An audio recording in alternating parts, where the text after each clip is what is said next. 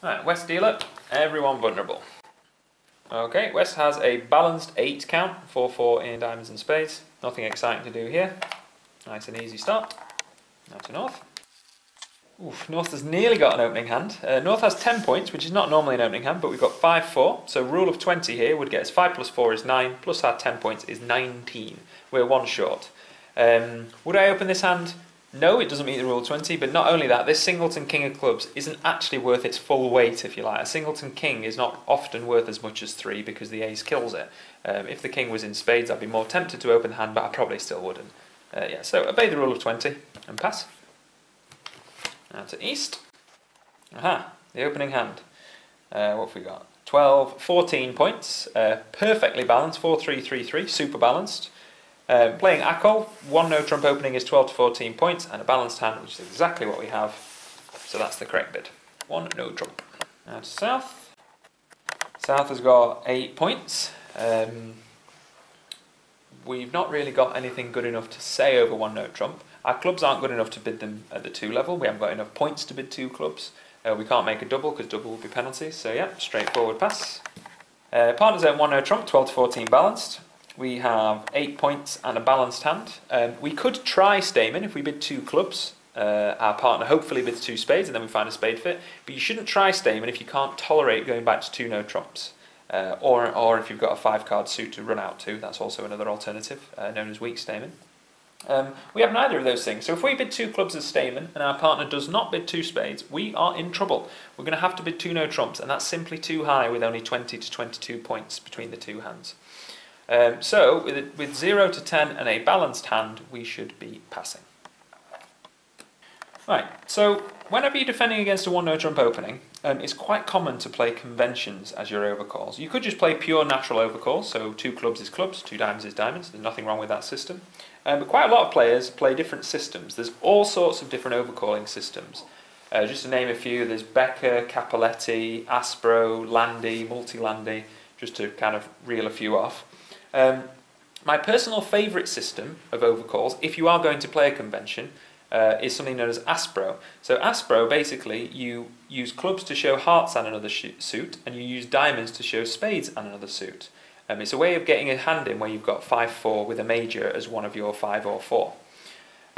If you play Landi with this hand, you could show both majors, that would work. If you play Cappelletti or Becker, I'm sure there's bids that cover these hands. If you play natural, there's no way to show a 2-suited hand, you would just bid hearts. So there's all sorts of different bids we could make here. I'm going to assume we're playing Aspro because that's the system I like. So playing Aspro, it shows 5-4 in spades and another suit or 5-4 in hearts and another suit. We actually have either way around here. We could bid spades and another suit or we could show hearts and another suit. For reasons that will take forever to explain, with a 5-4 you should show spades and another suit, show your shorter suit. So when your partner asks you for your longer suit, you then show your 5-card suit, and that will then show your true shape.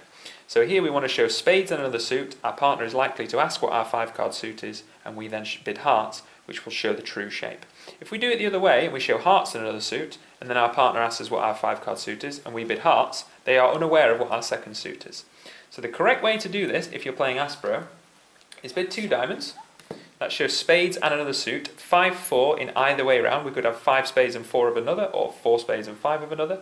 Our partner will then bid spades, or they'll bid no trumps, or they'll ask us for our 5-card suit, and then we can complete our kind of 2-bid plan, if you like, using Aspro. So this will be the bid playing Aspro. 2 hearts will be the bid playing natural. 2 clubs will be the bid playing Multi-Landi or Landi. So there's all different options here. I'm going to say we're playing Aspro just because it's probably the trickiest one to do in this particular example. East has passed. They've shown 12 to 14 balance. They've got nothing to say over 2 diamonds. So now it's to South, responding to this Aspro bid. So first of all, you've got to remember it's Aspro. If you thought that was natural, you'd pass. So you've got to remember our partner has shown spades and another suit.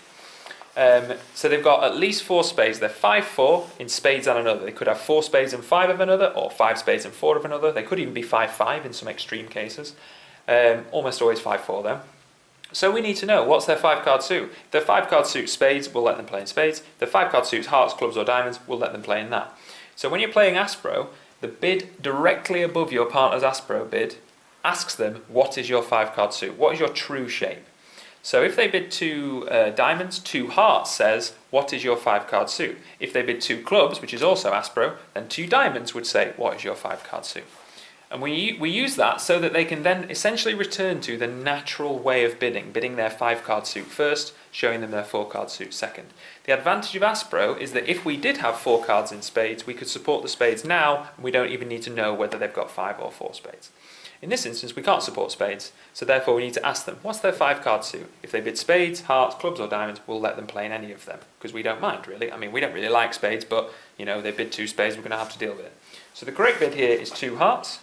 And 2 hearts, playing the Aspro convention, says, what is your 5-card suit? So South's come back with the inquiry bid, also sometimes referred to as a relay bid, passing it back to us, asking for more info. That means they don't have 4 cards in spades. We've shown at least 4 spades with this bid. If they had 4 spades, they would have supported spades. So that means they're looking for our 5-card suit. If our 5-card suit was spades, we would have to bid 2 spades here and say, yeah, sorry, our 5-card suit is spades. As it is, our 5-card suit is hearts. Now interestingly, because our partners bid 2 hearts, we actually don't have to bid here because 2 hearts is our 5-card suit. So the only chance we've got of a fit is in the heart suit. So it would be pointless to bid 3 hearts when we strongly suspect / know game isn't on. So we might as well play in 2 hearts. And in fact, by passing our partner's relay bid, it's exceptionally unusual to pass what is an artificial bid. The reason we're passing it is because that's the bid we want to make. We want to bid 2 hearts to show our 5 hearts, 4 spades. Instead, we're going to pass the 2-heart bid and let our partner play in 2 hearts, which is better than spades. And it's better than spades because we know they haven't got 4 spades. Because if they did have 4 spades, they would have bid spades here. So I'm going to pass this 2-heart bid, which is unusual. You don't normally pass an artificial bid, but it shows our true shape of 5 hearts, 4 spades. So 2 hearts gets passed out, and South ends up as the surprise declarer. North has the heart suit, but yet because South bid hearts as the relay, South is actually going to be the declarer. And I bet they didn't expect to be declaring hearts in this hand, but anyway. So looking to the lead, we've got a few options really. We could lead Jack 10 of trumps, although we have got trump shortage, so it's not often good to lead trump shortage. Other than that, we could lead low from spades, saying low like. We could lead low from diamonds, saying low like. Or we could lead middle or low, depending on whether you treat the jack as an honor or not, saying low like in clubs.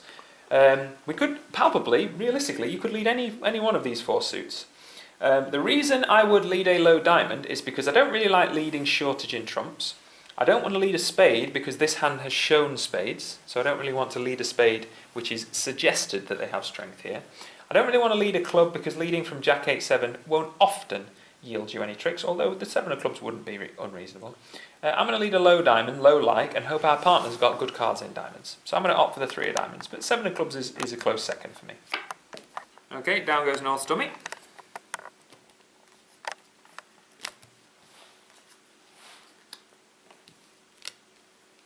Okay. So looking to set up the dummy, we're looking to establish the dummy because that has the longest trumps. It's almost always easier to set the dummy up when they have longer trumps than you. We weren't expecting to be in 2 hearts, but hey ho, they happen to have hearts, so now we're declarer. So looking at dummies losers, establishing this hand as the high hand, we've got no losing hearts, hopefully, unless the hearts break badly. We've got a couple of losing spades, queen and king might be losers. 3 losing diamonds off the bat, nothing we can do about that. And a losing club for definite. The ace of clubs will squash the king. So we've got 1, 2, 3, 4, 5, 6 potential losers. So we need to reduce those losers by at least 1 to try and make our contract. The way we're going to be able to do that is to try and trump some of these spades in this hand. And we're going to be essentially trumping in the short holding. To do that, we need to play the ace of spades, clear the jack of spades, let them win the queen or king, trump a spade, go back to the dummy somehow, and trump another spade. That way we'll reduce our losers in spades from 2 to 1.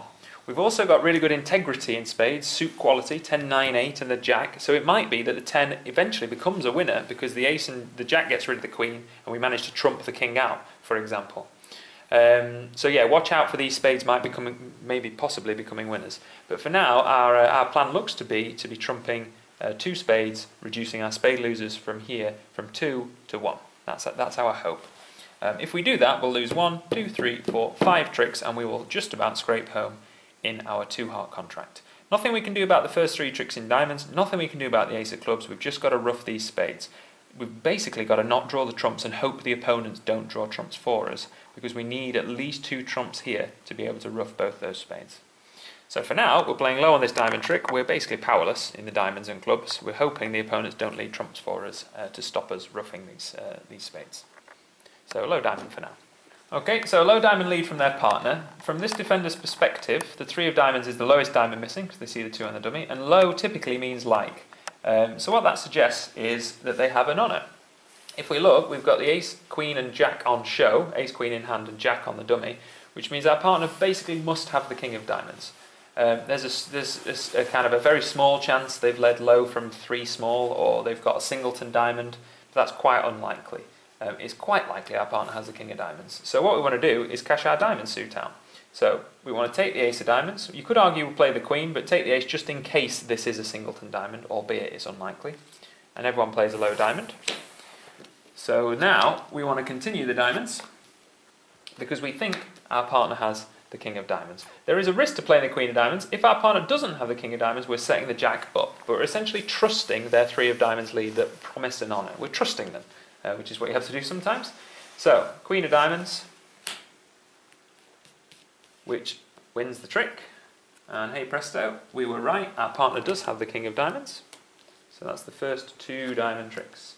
So now we want to cash another diamond, or rather lead another diamond to our partner's king in the hope it cashes, in the hope that the remaining diamonds are split, which indeed they are. As declarer, there's nothing you can do, just follow suit and be upset that they're winning diamonds. So king of diamonds comes, and jack of diamonds, so we've lost the first 3 tricks. Not much we can do about that, I'm afraid. This defender's now on lead, so they've got to find a lead, an exit card if you like. They can't lead a diamond, that's not safe, because the declarer and the dummy are both trumping it, so you don't want to lead a suit when you can trump in both hands as declarer.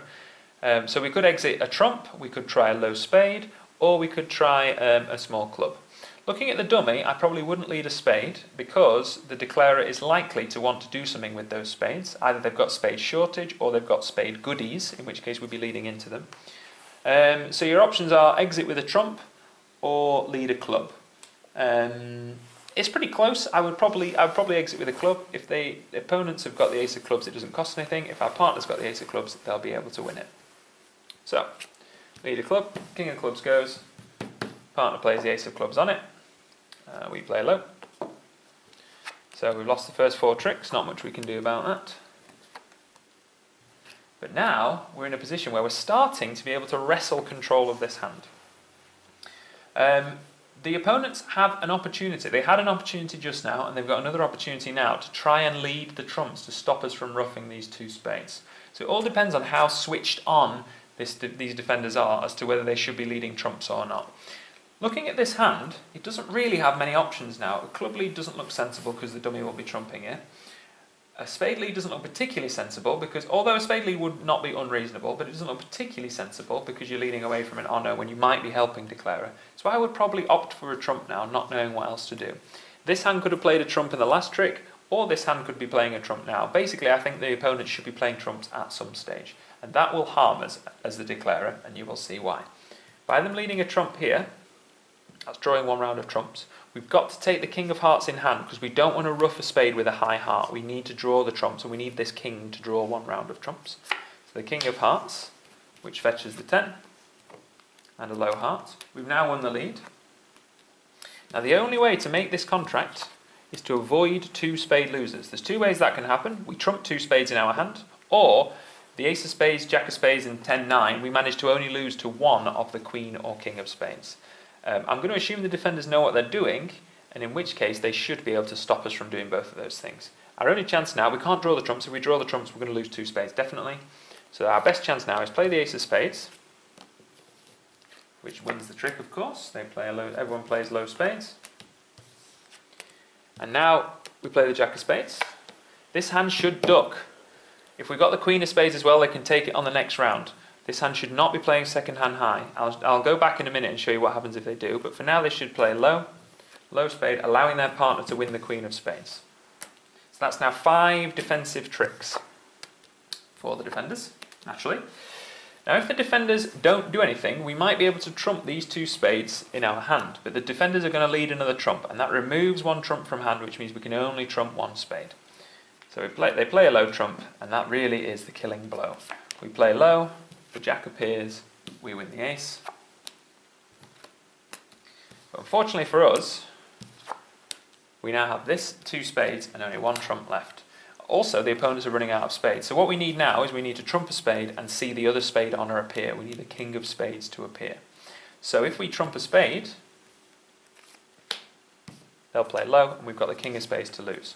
So just look at what happens if this hand is greedy and takes their king of spades earlier. Instead of this hand winning the queen of spades on the spade trick, so we restore the queen of spades instead, and this hand winning the king of spades in preference, so basically being greedy and quick in taking the trick. Look what happens now when we win that trump on the dummy. We play a spade, they play their queen because they have to, we trump it, and that ten of spades is now a winner.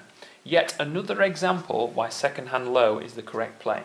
If they play the spades correctly, i.e. this hand ducks and the jack of spades is beaten by the queen here, we will end up with another spade loser and therefore 6 losers in total. If they don't defend correctly, we will lose only 5 tricks because we'll be able to trump this queen of spades out, which will then yield us the 10 of spades as a winner, and those trumps we can draw. So we can ruff a club, draw the last trump, and win that 10 of spades. So it all depends on how the opponents play. The correct play really should be, this should be the end game. If the defenders play perfectly, which not every defender will, this should be the end game, which means now, low club ruffed, but unfortunately for us, we've got that spade we're going to lose because the defenders have played properly. We draw the last trump as such, like that. They throw something away that isn't the king of spades, but unfortunately now we've got one winner and one loser. This hand will obviously keep on to the king of spades because they can see the dummy. So we should lose 6 tricks. The 2 spades we were worried about, the 3 diamonds and the 1 club we couldn't do anything about. The only way we might have made it is if they misdefend or if they allowed us to trump 2 spades, which they didn't.